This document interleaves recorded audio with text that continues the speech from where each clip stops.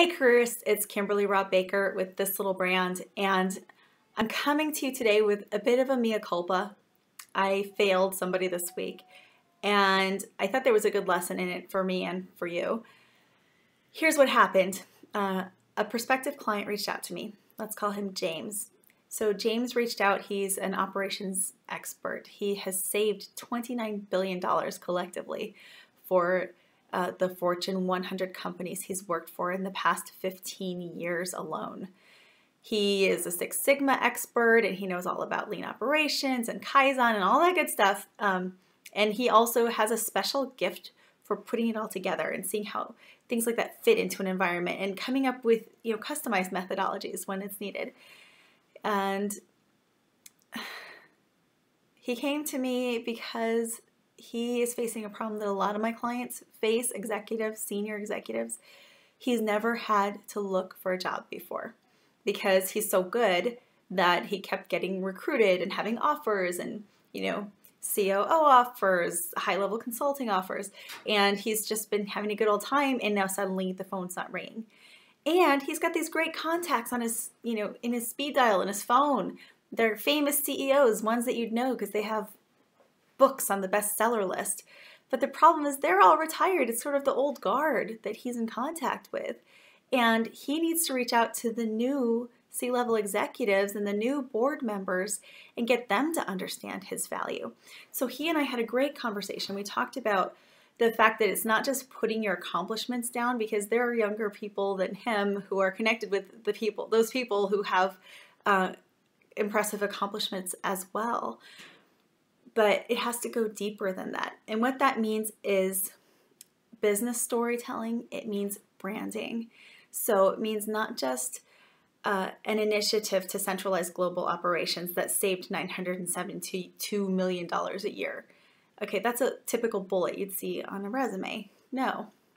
It means, well, how did you bring those people together with all the cultural and legal differences across these borders?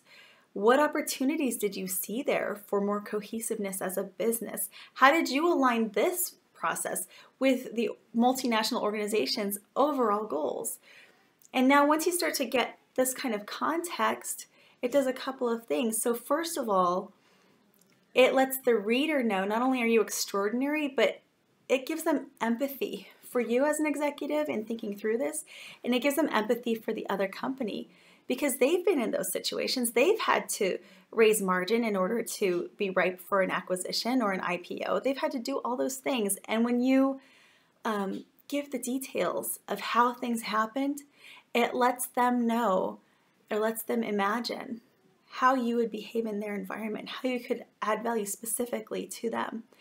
The other thing that gathering those stories does is it lets us build an organic brand. So when you look at these stories that you collect of things that you've done, where are the common themes across all of those? So yeah, maybe you know everything there is to know about operations and lean operations and process improvement, but it's actually your ability to get people working together on the same team, your ability to connect and build relationships and empower your team. Maybe that's why you've actually gotten so much done. Maybe it's your ability to communicate both with those frontline workers all the way up to the CEO and be that confidant of the CEO. So the brand and the context, and that's all things that just get built, and this is really the real work of your career communications. Then you take that and you put it on a resume, you put it in a LinkedIn profile, you put it in a cover letter. You read over those main points before you go into an interview so that you're grounded in who you are and the value that you bring. And that's where the power is, and that is what gets people moving forward in their career in the most productive way possible. So we have this talk and he's excited and he's like, oh, Kim, this sounds like exactly what I need. And I'm excited because he, for the first time in his career, is going to have a chance to proactively choose from all these possibilities he's going to create with his communications. And he needs to talk to his wife about it, and that is awesome because I talk to my spouse too about any big investments. And he kind of came back the next day and said, well, what would it be for just the resume? And I don't know if you can hear, I'm just getting over a cold, so I was a bit fuzzy brained, and I kind of was thrown off because I thought he understood what he needed to do, and that it wasn't just, putting things on a page. And I said, well, it wouldn't be that much difference to do just the resume versus the other things that are in my communications package, because, that big work that we do is that brand and the story. And that's where the power is. And he's like, yeah, but I just need a resume. I can send it to my contacts. And I kind of said, well, this is what it would be for the resume, but that's not what you need. And he said, well, okay, I'll get back to you. And I felt so bad, because I don't care if he works with me or not. I'd love to work with him, because this is what I love to do, help people.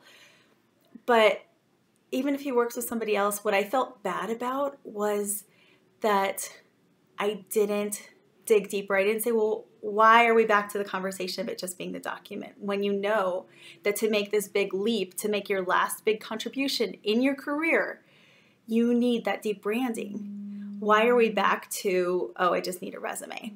And I wish I had dug deeper there. And I felt bad that he kind of was tootling off into the world with that impression. And in fact, I did leave him a voicemail saying, pleading that, he really, really, really needs a strong brand and a strong story to go forward and do what he wants to do. So that's it. That's my learning of the week, that I need to kind of follow that thread a little bit deeper if I'm going to do well, even by somebody who's just a prospect. Anybody I touch, I don't want them to leave thinking that they don't have to have that deeper story, whether they do a lot of work. I mean, Resume Magic is a fantastic book if you want to write your own resume. I have colleagues I can refer people to if I'm not somebody's cup of tea.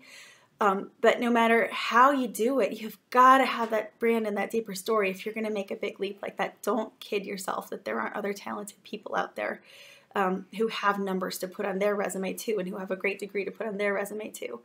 Your story and your strong brand will trump those if they're in alignment with the company. So that's our lesson for today. Happy Friday. Take care.